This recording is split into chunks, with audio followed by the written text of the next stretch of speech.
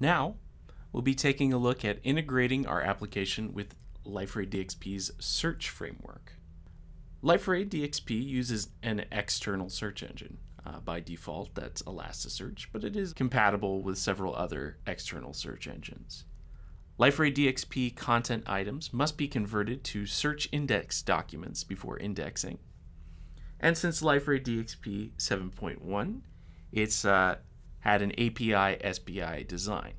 Before version 7.1, there used to be a single indexer component for taking care of everything search indexer related for a model entity. In 7.1, however, the approach was modularized to provide different aspects of search framework integration. However, if you're using a legacy system or are just used to that approach, you can still use it in 7.3. The process by which we are going to integrate search framework with our gradebook application is as follows. We're going to start by adding the @indexable annotations to the local service methods as needed.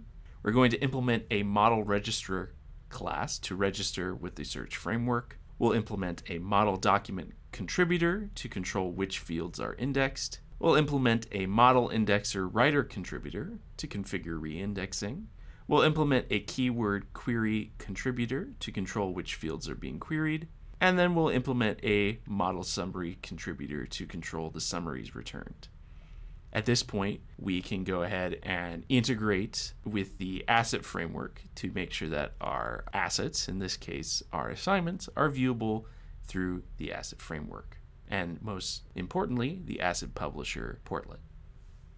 The @indexable annotation is a Liferay provided method level annotation to be used with Service Builder. It enables automatic index updates on entity modification events. There are two index action types, reindex and delete. Now it's important to note that the annotated methods have to return the target entity, and the @indexable annotation is implemented by default in the service base class methods.